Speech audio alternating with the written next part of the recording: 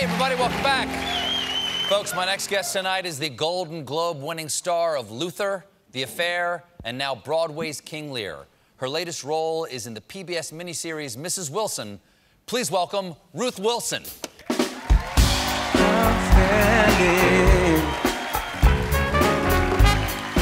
Girl, you knock me out. Exciting. Nice to see you again. Nice to see you. Thanks for having me back. Have you been? I've been very well, very busy. Yes, yep. I know. I know. You're not only have the new television show Mrs. Wilson, but now you are on Broadway. I am. In King Lear, right there at the Court. At the Court Theater with Glenda Jackson. Yes. Okay. Now. Yeah. Well, you know, we know you from television and films, and there's no live audience there for that, generally speaking. There is tonight, but generally speaking, we don't have that. What is it like for you to be on stage with the sort of the energy and the hubbub of the audience? Because that's a different vibe. It's I love it. It's my favourite form of, or favourite medium, is to be on stage. Right. Because I love interacting with the audience. Sometimes not so much, but when they cough too much, which happens, you sort of stop coughing or take some sweets to the audience. You know, suck on some lemon sherbets or something. Have they ever interrupted your performance? I had one in what was that about? Lemon sherbets. Anyway.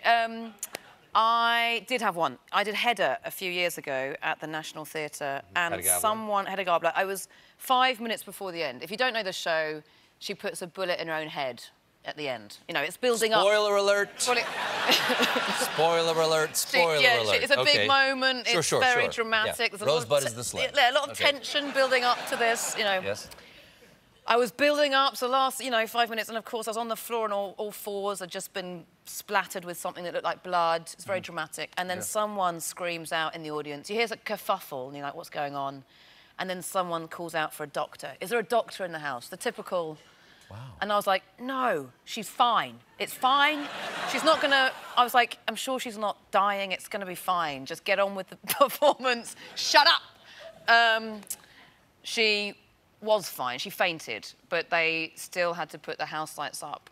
I was on all fours just trying to maintain the scene. So, but so you stayed on stage? I was stayed on stage. I was telling to everyone, all the other actors on the stage, just let's keep going. Just ignore them. So, so you were improvising Ibsen the whole time? It was more just the silent awkwardness on stage as I was just, I don't know, I was just trying to hold the energy. I don't know what that meant. How long did it take for like the EMTs to come? Well, the stage manager had to come on and say, right, Ruth, get up, we're getting off stage. Someone's had to be escorted out of the building because they've fainted. And then we had to go back on and get back on all fours and start where we'd left off. We had 5 minutes to get the audience back to the tension where I blow my head off. How did you ramp them back up again? It's like, okay, remember before I was really unhappy? Yeah, exactly. Remember where it was? I got blood on me. I'm about to sort of kill myself. Well, now you have this fascinating new TV show called Mrs. Wilson. Yes.